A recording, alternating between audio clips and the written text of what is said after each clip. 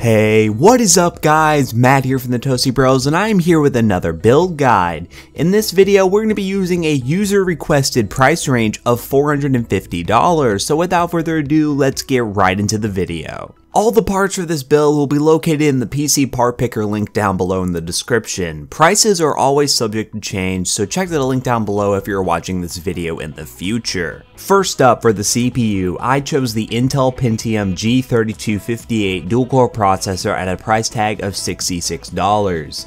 This CPU is a dual-core, but what it has up its sleeve is the ability to be overclocked. Doing so will make it on par with a lot of higher end CPUs out there on the market, and at a price tag of only $66, you cannot go wrong with this CPU. As for the cooler, I picked the Hyper 212 Evo for $20. Normally I would go with something like the CryoRig H7, but in this build on a very tight budget, the Hyper 212 Evo will do. This cooler will do great for cooling the Pentium and the awesome overclocks that you'll be able to achieve with this awesome little processor. As for the motherboard, we had to spend a little bit more money to get a good overclocking platform so we can get the most out of that Pentium chip. So we picked up the ASRock Fatality Z97 Killer LGA 1150 motherboard for $75. Now this board is retail for over $100, but with a $30 mail-in rebate, and that really makes me not be able to pass up this board. To be able to fit a high-end motherboard like this in such a small budget, giving us a very solid upgrade path to something like an i5 or an i7 in the future, makes this board very hard to pass up for this build. As for RAM, I honestly grabbed the most affordable 8GB kit that I could find, and that ended up being the Mushkin EC02 kit. RAM prices have been on the rise recently, which is very disappointing for budget builds, but at $42, this kit is on the cheaper side compared to the market right now, and will do just fine for this build. Now on to storage, where I chose a Seagate Barracuda 1TB hard drive for $42. Now I would honestly suggest that you could spend a little bit more money and pick up at least a 120GB SSD for a boot drive, because it is pretty much a night and day difference in overall day-to-day usability, but overall with the tight budget that we have, a 1TB hard drive would do just fine for holding your games and your operating system at the same time.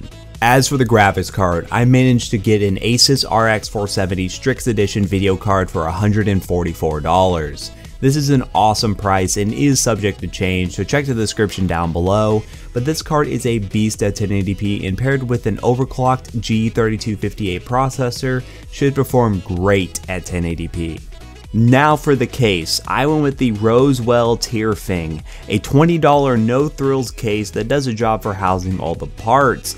There's nothing special about this case, but it's well built for the price. I've used this in personal builds before, and it will do the job for this build. Last but certainly not least is the power supply. I chose the Corsair CXM 500W 80+ bronze power supply for $30. This is a great price for a solid power supply that will bring power to this build no problem at all. It is also semi-modular, so you do have some help with cable management when it comes to doing that.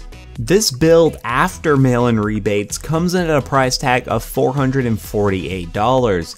Now this build's discounts are mainly from mail-in rebates, which I know may be a pain, but the performance you're getting per dollar here makes it worthwhile for those who are on a very tight budget and want to get into some high-end PC gaming right now. So I hope you guys enjoyed this video. If you did, leave a like down below and comment what you think. If you have any suggested price ranges, drop them in the comments down below. And if you haven't already, leave a like and subscribe for more content from the Toasty Bros. I hope you guys have a wonderful day. Peace out.